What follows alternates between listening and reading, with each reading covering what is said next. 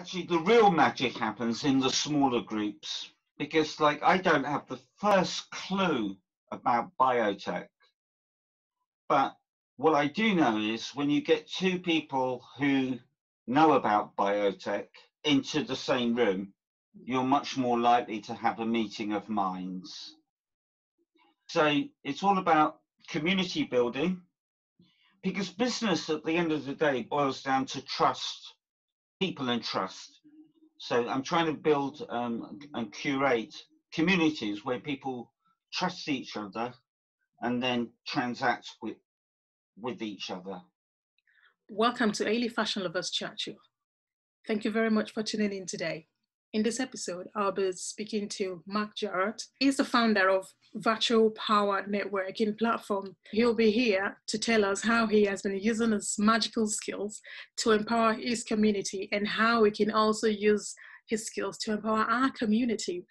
So he'll be discussing with us how he has been empowering people to network online and how this can have a very good impact in our business. Do not forget to like and share and subscribe. And feel free to DM me if you have any topic you would like me to talk about. So please stay tuned and keep on watching.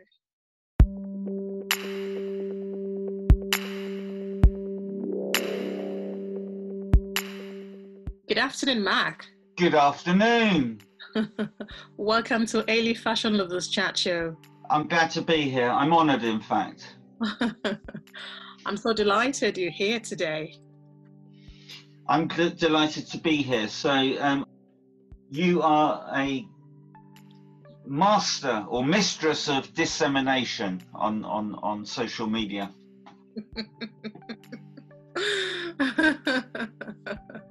Well, so Marc, can you tell me more about yourself, please?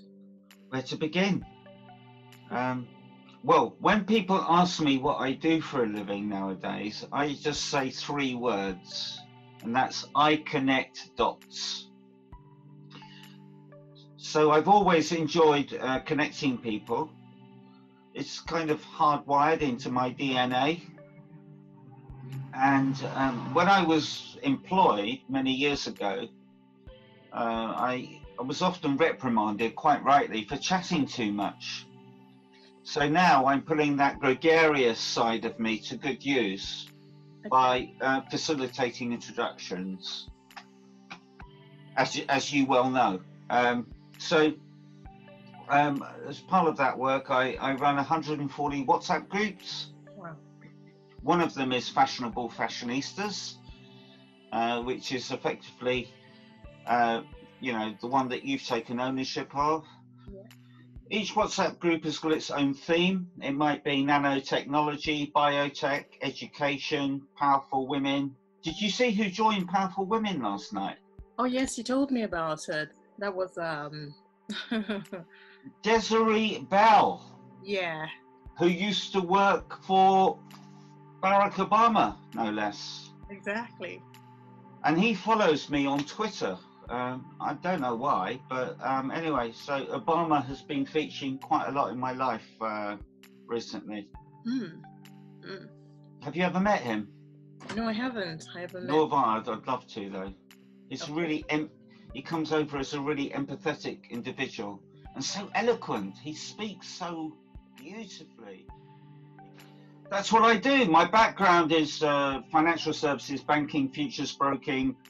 But I spent the bulk of my career in telecoms, and I was first to market with those ringtones and logos.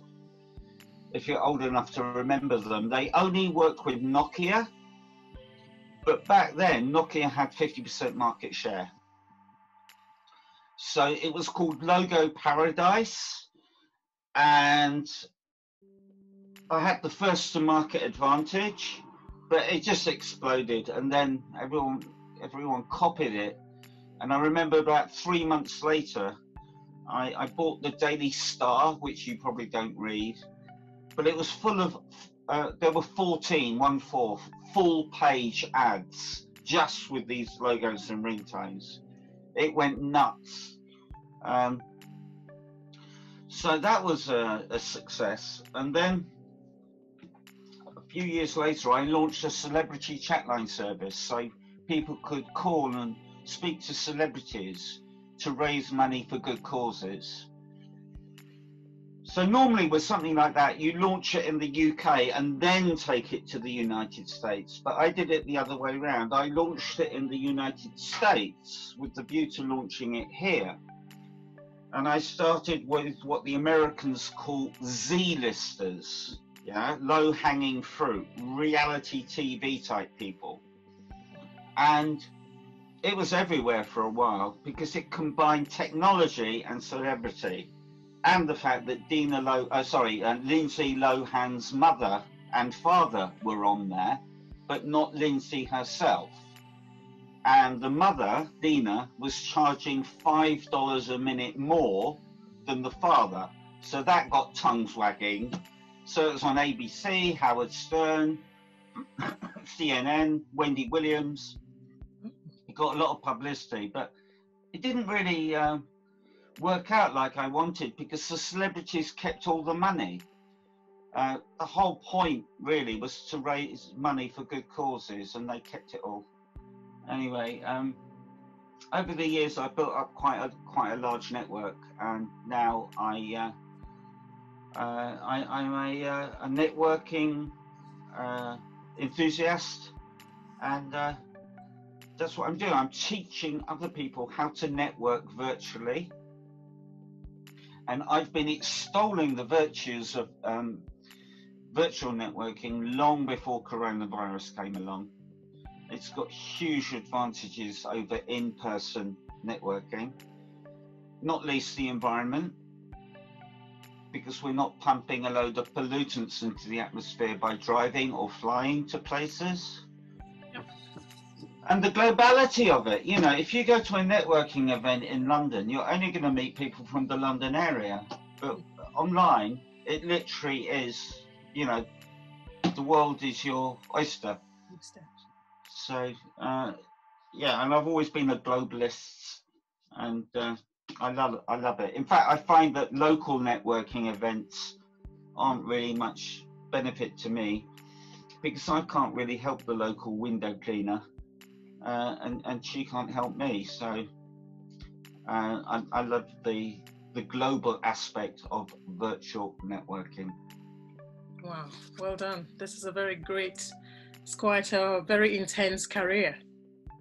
I think, yeah, I'm developing a reputation as being it's a new career, definitely. And I'm developing a reputation as being a connector. Even Facebook are endorsing me for my networking skills, which is quite humbling. Wow. To be endorsed by a behemoth like Facebook. But yeah, so I recently launched something called virtualpowernetworking.com. Yeah. And I offer 15 minutes for free to show people the basics and to teach them what I do. Or they can hire me for 1 hour. There's a 1 hour power hour where I teach people the methods and the techniques of networking virtually. My main tools are, perhaps not surprisingly, WhatsApp, but also Twitter and of course LinkedIn. So moving forward, whenever someone is interested in joining my network, I will show them a menu, if you like, of all my groups. And if they select fashionable fashionistas, they will join that group, and then you will dive in there and give them a big, fat, juicy welcome, won't you? Of course. Cool. And then it's all well and good. Hashtag social selling, build up the relationship, and then hopefully they will engage in your services. That's the idea. At the end of the day, build up the relationships, and then the money will come later. Because as you know, in the UK especially, it's terribly unfashionable to sell. That's true. It's true. Can you tell me what would happen if we don't network? If we didn't network, our existing network would remain as it is. It wouldn't increase in size. But I'm a great believer of what Freddie Mercury once said, the bigger the better in everything. Wow. And do you think the pandemic that happened recently, I know it's affected loads of networking events, and do you see it coming back soon, like face-to-face networking? Do you see it coming back on time? I think face-to-face networking in a global pandemic is both oxymoronic and counterintuitive. We are social animals. So to network with someone at 2 meters distance, it's a bit like dancing with someone at 2 meters distance. I spoke to someone this morning, in fact. He said he's been to his first networking event and it was with 2 meter distancing. I said, how did it go? And he said it was rubbish. So does that answer your question? Of course, it does answer. Okay. So what you're trying to say is you don't see it coming back on time for now? So we have to I think it is actually coming back in bits, drips and drabs right now. But sorry to sound gloomy, but I think there's a good possibility of a second wave, in which case, it's already happening in Australia and elsewhere. I hope I'm wrong, but if it does come back, then of course, then there's not going to be no more networking face-to-face anytime soon. But irrespective of that, I think people are genuinely frightened. I actually put a poll out on LinkedIn a few weeks ago. Are you corona nervous or corona casual? And of course, typical for this country, it was split down the middle roughly. What are you corona? Well, you're corona casual. Otherwise, we wouldn't have met a couple of weeks ago, would we? Yeah, I am. Yeah, if you were corona nervous, you would have said, sorry, Mark, I can't meet you. Exactly. I heard you created something which is it's called Pay What You Want. Can you tell me more about that? Yeah, that's not mine. It's a guy called Max Rangeley, and he was offered a scholarship by the LSE and he turned it down. He's a member of 3 think tanks, and he consults a member of parliament on blockchain, I think it is. Very clever guy. And it's the world's first pay what you want marketplace.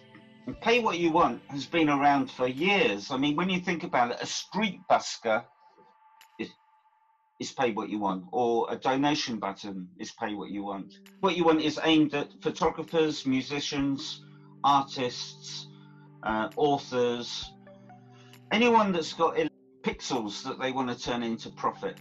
Oh yeah. And when you think about it, there's a ton of people out there globally who are already offering free ebooks. Yeah. Well, why not put it on pay what you want? Even if you get just a quid, it's a quid you wouldn't have had before, and then you can upsell your other services once that has been purchased. So I suspect a lot of your viewers do have photographs, cool photos, or maybe audio clips or books or what have you. Please go to paywhatyouwant.io and get uploading, and I will send the first person that uploads a picture or a digital asset a packet of wine gums. Okay. To reward people. I give them wine gums. Do you like wine gums? Oh yeah, it's good. That's good. Yeah. So you might be the lucky winner. Maybe. So are you a contributor in Pay What You Want? Yes, I'm helping develop that platform. Yeah, because I can see that you're quite associated with it. Well, if you go there, you'll see a picture of my pussycat called Sweep. And the look is a photograph depicting my now deceased mother, who was quite photogenic. Yeah. And my wife has also uploaded some work on there, and so have some other artists and musicians. So it's very exciting because it's at the very beginning of its journey. Johnny, who you've met, gave me a very, very well-known person's telephone number. Yeah. And I was going to get her on there to sing happy birthday. Yeah. And then people could gift that as a cool way to say happy birthday. But then I noticed she's no longer on WhatsApp, to be honest. But we need something like that to propel it into orbit. Do you know any singers or that might be up for it? I can research. Good. Research. So tell me, Mac, in terms of the virtual networking, I take it as you use that very skills to empower the community.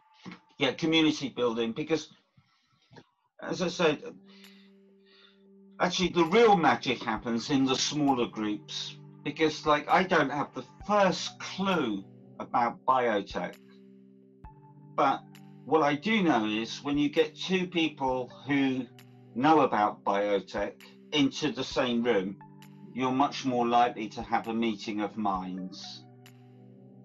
So it's all about community building, because business at the end of the day boils down to trust, people and trust. So I'm trying to build and curate communities where people trust each other and then transact with each other. WhatsApp is all very good, but I think you will agree that when it's all text-based, it can be a bit noisy and chaotic. And by taking things to the next level, that would be Zoom or Remo. And of the two, I actually prefer Remo. Remo's much better for networking than Zoom, because with Zoom, you get put into breakout rooms, which allow to networking, but you're at the behest of the organizer. Whereas with Remo, you can float around and go from table to table like you would in a real world networking environment. Oh, good. So the Remo, because I got a little, because I wasn't sure. I thought you designed the Remo. No, that's a guy called Ho Yin in Hong Kong. And as you can imagine, business is booming for him right now because of the pandemic.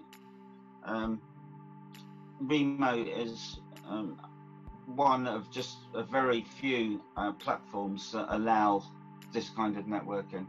It's really powerful. In fact, I just hosted an event all about gamification, augmented reality, and artificial intelligence on Remo. And it was fun. It was very interesting. Yeah. Your creation, do you think it does help people in terms of their mental health as well? Well, we are social creatures.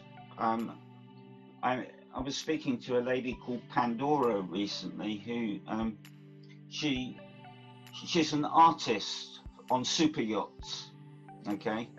And prior to lockdown, she was buzzing around, going to all these parties. And then she said after several months of lockdown, she felt she'd lost the ability to communicate with groups. I would imagine that she's not alone. I think there's a lot of people who have become a bit more anxious about socializing and networking in real life. As for mental health generally, one man takes his life in this country every 2 hours. Have you heard of Project 84? Not really, no. Okay, go to Twitter and look for hashtag Project 84. Last year, 84 silhouettes of men were placed on top of the old London Weekend television building in central London. Very, very powerful image. And the thing is, it's only going to get worse because men are hardwired to be providers. And if we can't provide for our family, we feel really rubbish. And of course, this COVID-19 is adding to the problem because unfortunately a lot of people are going to be losing their jobs. I know. So mental health is, and it's great that people are talking about mental health much more openly now. But men, especially British men, are pretty rubbish about talking about their feelings. Exactly. I mean, I wouldn't say only British. You know, I'm from West Africa. I grew up to know that our men, our African men, which is Nigerians, they find it a bit like a taboo, like a stigma if you talk about your mental health, which is the men. So they are a little bit more enclosed. Talk about it. Even the female as well, they don't talk about it. If you talk about it, you either be slightly not discriminated, but stigmatized. So, Weak. Yeah, exactly. The man has a weaker, person. But for me, I think it's a good thing for the men and the women to talk more about it, men and women to talk more about it. Because the more you talk, the more eased you will be. Absolutely. I'm an open book. I talk really openly about these issues. And for me, diversity and inclusion is really important in my groups to mix things up. And also, have you heard of ORS, Open, Random and Supportive? No. It's the antithesis of corporate thinking because corporates tend to be really closed and secretive. Yeah, you're right. I'm the exact opposite of that. So take it or leave it, warts and all, no secrets. Yeah. So among your WhatsApp list, have you got like a specific one for men? Say for instance, because what I have observed is I'm someone who loves talking to people. So I've observed a lot of men who struggle with one or two things in their mind. So did you happen to create a special group for men whereby they can collaborate, talk, express their feelings? I created one for women called Powerful Women, which you're in. But there's also about a dozen men in there on purpose, because if I was to create a men-only group, I think people would be up in arms. It doesn't fit into my ethos of inclusivity and diversity. So the answer to your question is no, but I do have one about mental health. Okay, all right, that's good then. Yeah, so that's because people can talk about sometimes like marriage life in order to know how to support your home and children. Talk about Mark, looking at the virtual networking, would you say it's a bit cost effective? Does it save people money? Or it's free. Yeah. So like, say for instance, if you're meant to network with someone maybe in maybe Africa or America, usually you're meant to buy your tickets to go there, pay for hotels. So now you can do things virtually. So would you say it's a form of also saving some money in your pocket? Well, absolutely. The two main ones I mentioned were the environment and the globality, but coming a very close third. In fact, you could it depends on how you look at it, but yeah. So I spoke to Sally Anderson this morning. She's in New Zealand. That's 10,000 miles away. Very expensive airline ticket, hotels, all the rest of it. So yeah, you're saving a ton of money. And when I say free, it's because the internet has become an essential utility that we all have. There's no additional cost. So it is, for all intents and purposes, it's free. Yeah. How cool is that? Very, very cool. It's quite good, you know. Like, say for instance, myself, I don't like taking a long flight. Like, maybe I can take a private jet. Okay. Give it a few years. Give it a few years. I know what you mean. That's put me. That's why I've never been to Australia or New Zealand. It's just the thought of sitting in an aircraft for God knows how long. It's not that appealing. Yeah. So there is one other thing again. I understood that you help international business to grow their, you know, businesses. How do you? Can you tell me more about that, please? Well, if you go to my website, mjconsultancy.com, it talks about helping companies expand internationally with a focus on the United States, which, you know, it's the big one, isn't it? Then you've got China and Germany. I'm half German, I speak it fluently. And unlike human beings, UK companies can actually remain inside the world's largest trading bloc by creating a legal entity in Germany or any of the other remaining EU 27 states.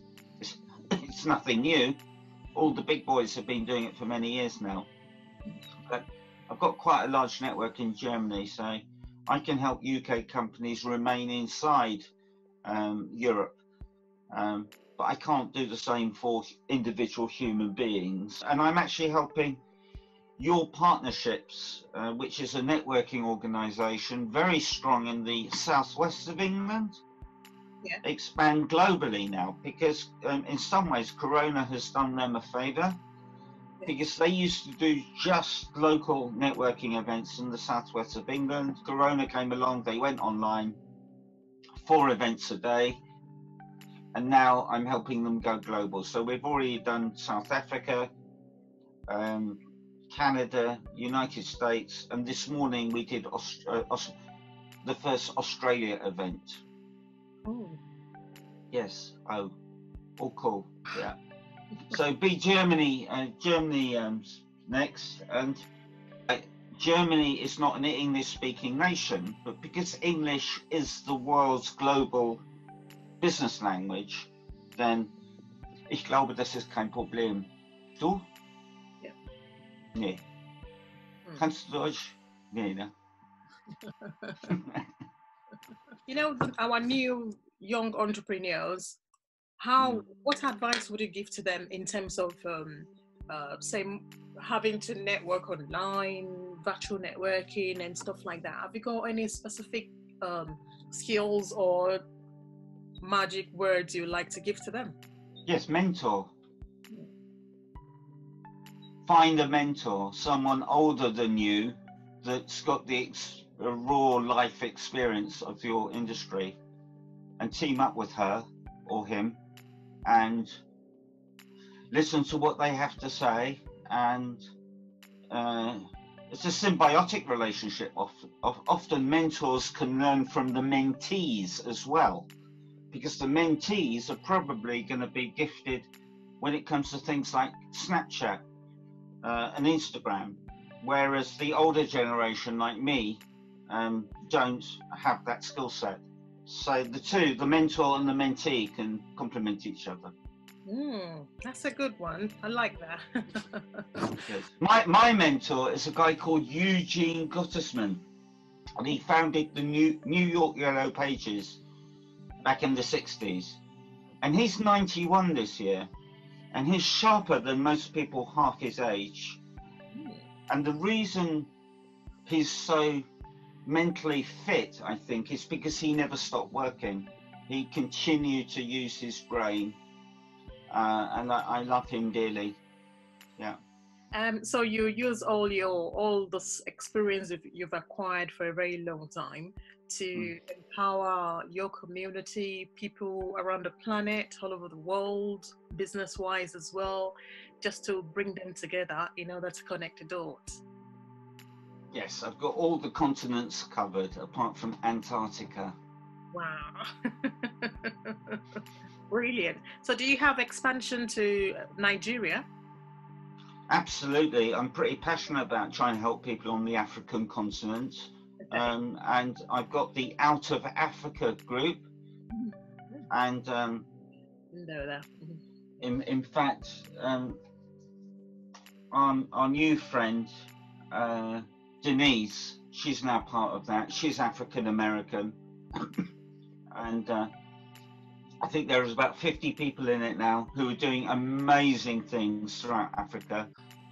Yeah. So if someone wants to start a business now and doesn't even know what to do or how to start, what would be your best advice you give to them? Well, say, for instance, you are their mentor. What would you say to them?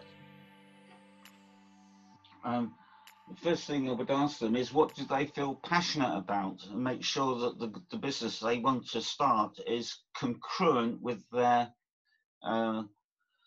passion. Because it really helps if you enjoy what you do for a living, and most people don't. So you do, don't you? Yes, I do. I love talking. I love anything that makes me talk to people. So we're kind of in a minority, because most people go to work because they have to support the family and put bread on the table and whatnot, but they don't necessarily love what they do. So if you love what you do, you've definitely got a head start. Yeah. Wow. Interesting. That's really good. So have you got any magical words you like to give to my community? What would you've got about roughly, is it 35 years in terms of working and all this, everywhere, all over the world? What 3 words? I think I would say it's actually on my mother's memorial bench. She passed away in 2007, and when I was a little boy, in fact, I've got it here, hang on. I gave her this. Can you read that? It says, today is the first day for the rest of your life. Right. So I gave this to her when I was about 7 or 8, and it's now on her memorial bench. And I think it's quite powerful. Today is the first day for the rest of your life. Can you throw more light into that so we can understand that? Okay, carpe diem. Have you heard that? Seize the day. Treat each day as if it's your last. Or your last. Be passionate. Just be engaged. Just enjoy.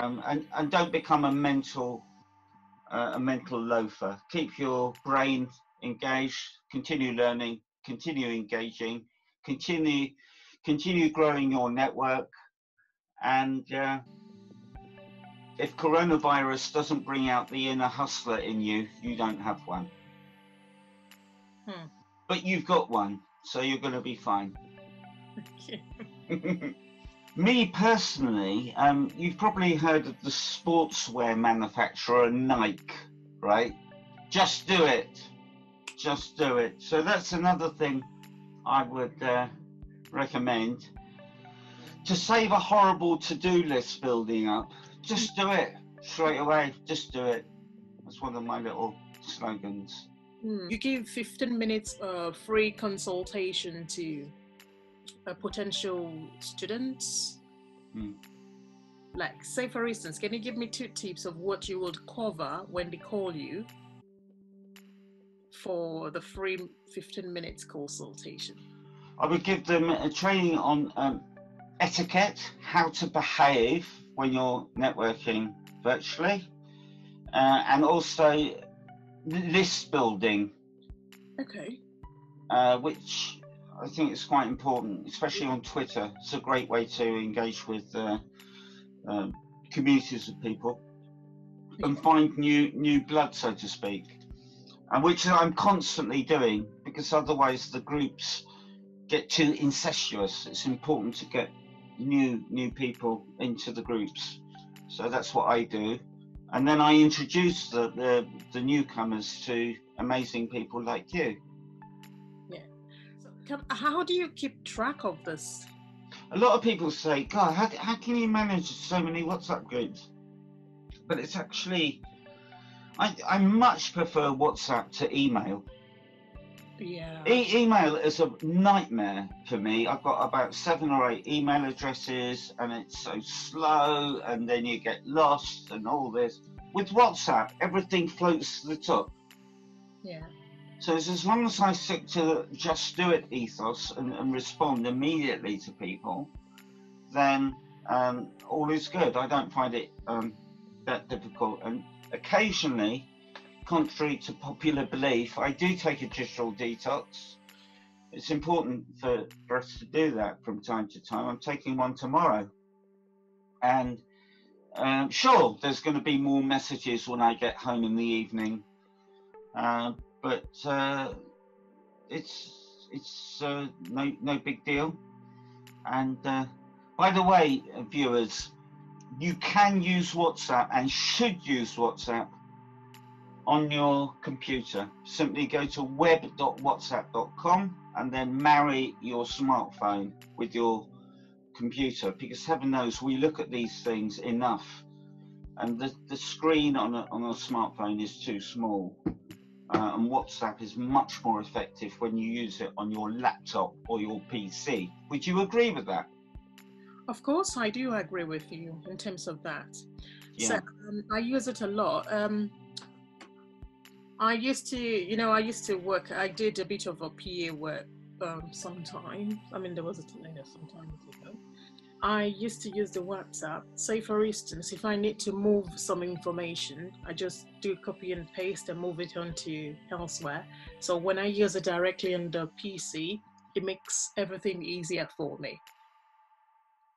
And nowadays, I can see most business owners are using WhatsApp as another marketing platform where you can advertise, isn't it? Yeah, yeah.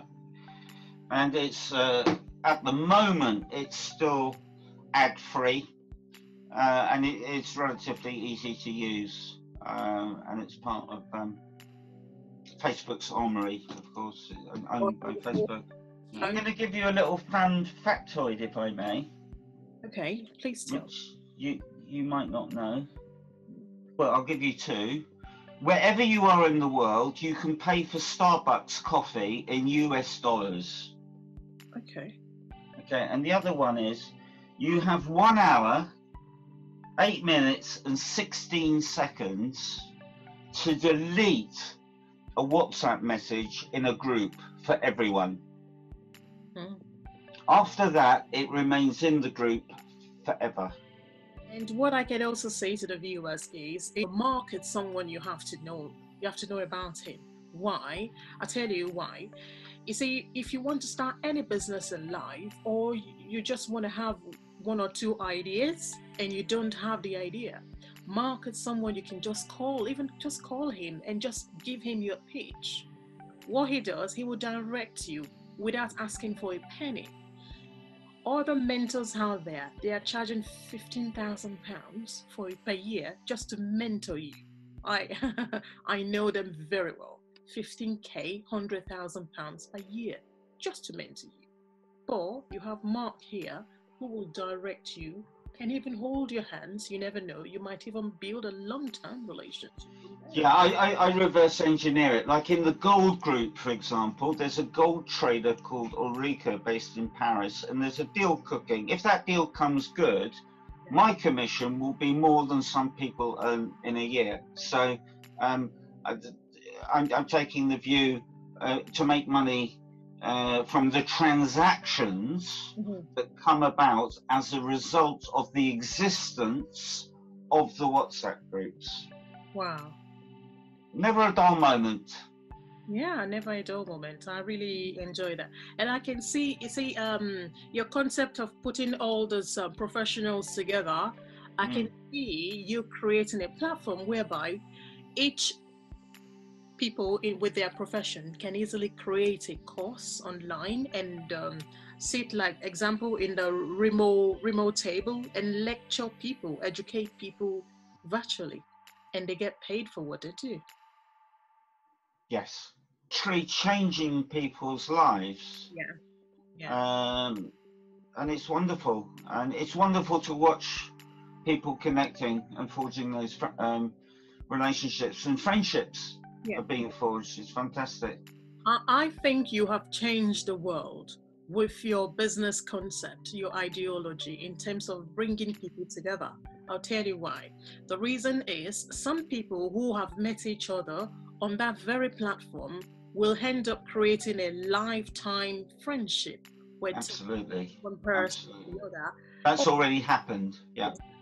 or they might even end up getting married to each other. You never know. That's a blind dating form. Well, there is dynamic daters.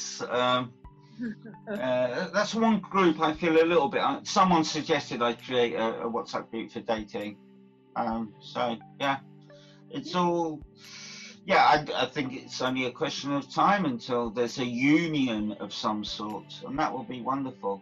Great talking to you. Enjoyed the sunshine this weekend. It's going to be a scorcher. Yeah. Thank you Nice one. very much. Goodbye. Thank you for having me. Oh, you're welcome. Bye. Ciao for now. Bye. Bye.